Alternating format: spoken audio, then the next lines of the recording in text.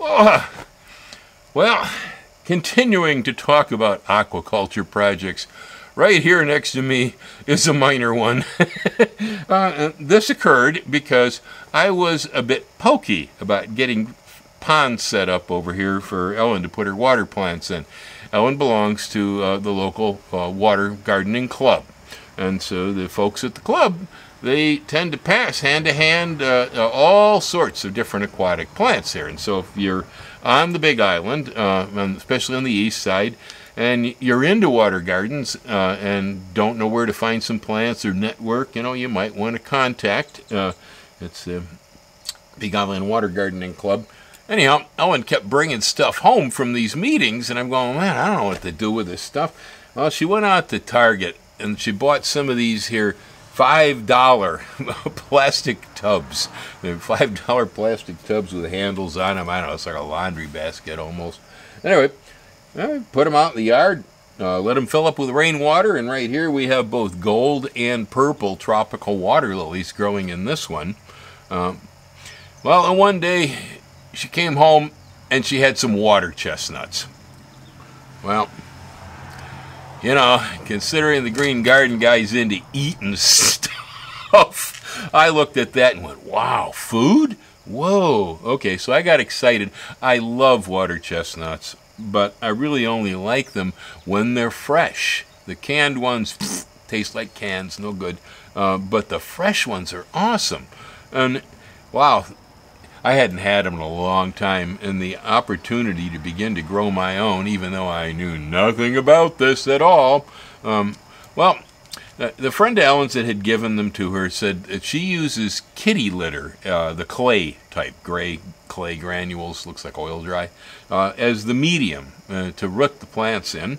And so Ellen bought a sack of kitty litter, and we dumped about 4 or 5 inches of it in the bottom of one of these here tubs. And then I took the water chestnuts, I plopped them into the kitty litter, about 4 or so of them, and then I did embed a little bit of fertilizer down into the kitty litter near them so they had something to grow on. And I kind of walked away and, let it be. All summer long, I had a bucket over here full of tulies, the bulrush, the reeds. And they were green and growing, I said, well, things are alive, at least. They didn't die off. At first, I think I did rot away 2 of them. They disappeared in there. But then the ones that survived took off, and they filled the entire bucket. Then fall came, and it got a little cooler. Days got short, and the water chestnuts decided to go into dormancy. And so most of the reeds have now turned golden, and it would be time for a harvest. Right here you can see the tub full of water chestnuts surrounded by some New Zealand spinach here. I'm going to roll my sleeves up. Last I checked, this was pretty amazing because all the water chestnuts seem to have meshed the kitty litter into a great big mass, okay? Now, I'm going to reach in here and see if I can get this out. There we go, it's coming. Yep, it's coming, it's coming, it's coming. All right, there we go. There you go. Look at that, huh?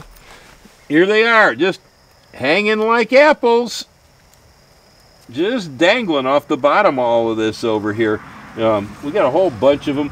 I have already begun harvesting some of these. I've given some away to friends and neighbors. We ate some already too. This is so easy. It is so easy.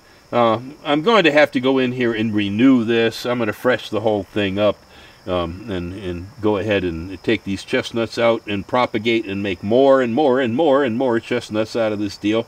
But this is so easy. Just this bucket over here, just filled up with kitty litter and water. And the chestnuts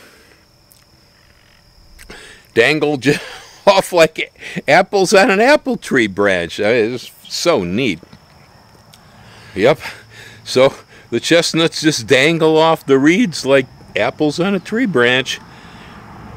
Peel off the brown skin on this and you get this nice, white, crunchy, sweet Little stir fry maybe, you know, is all it takes to make these absolutely delicious. And then if you wish to propagate, the next thing to do is I would put these, like, say, in 4-inch pots with kitty litter and then set them in water. Or you could put them in, if you have gallon pots that have no drain hole, these are used for growing water plants. You know, fill it up half with kitty litter or with aquatic plant soils. There's some profile, mix one. It's a clay again. And just put one of these guys in there and wait till spring. You use a little fertilizer when it grows. It'll come up, grow itself into a bunch of reeds. They're going to make chestnuts off the bottom. This is one of the easier garden crops. The only thing I don't like about them is having to peel them. Yeah, peeling is a lot of work. Well, there you go. Water chestnuts and $5 Target buckets for gardening. Aloha. Hang loose. Stay well.